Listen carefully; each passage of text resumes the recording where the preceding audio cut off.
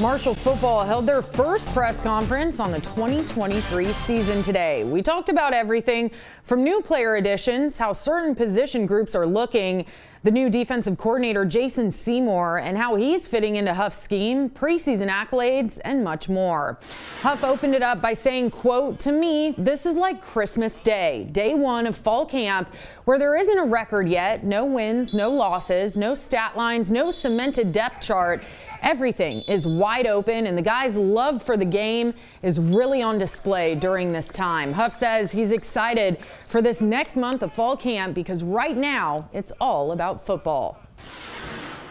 This 1 month here where we kind of just get to put ourselves in a bubble and really just concentrate on relationship building, identity creating, and football is probably the best month of the year. You know, obviously when we get to the back end of this month, school's going to start, guys are going to have classes and being able to manage the other side. But for the next 3 weeks, 3.5 weeks, I mean, you can really dive into what you say you love.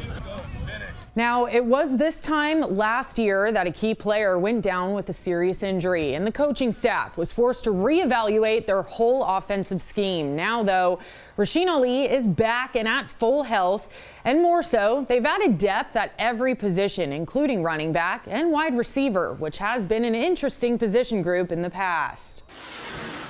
That room is, very deep, a lot of competition, young guys, old guys. Great to have Talik back, Chuck Montgomery. Excited to see what, Caleb McMillan, Caleb Coombs, a bunch. I mean, we got names for transfers. I mean, it's a very deep room, and the competition this fall camp will definitely show up in that room, along with the tight end room, O-line room, running back. That's the deepest we've ever been, and that's, last year with having injuries and everything, those were things that can kind of throw off. As deep as we are, it is very much next man up, and we got to be able to last 10 straight games in the fall, which is unreal.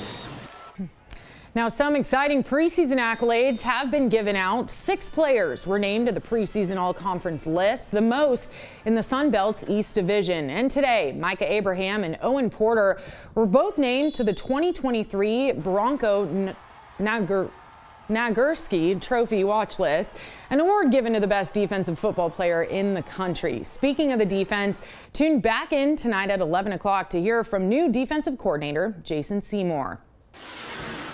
Now, you have a chance to meet the 2023 Thundering Herd this Saturday night at a Fan First Day happening in the Joan. Not only will you get to meet some of the football players, but this year you'll also get a chance to meet athletes from volleyball, men's and women's soccer, and men's and women's cross country too. Now, this is a free event that's open to the public. It will run from 5:30 to 7 o'clock again in the Joan on Saturday night.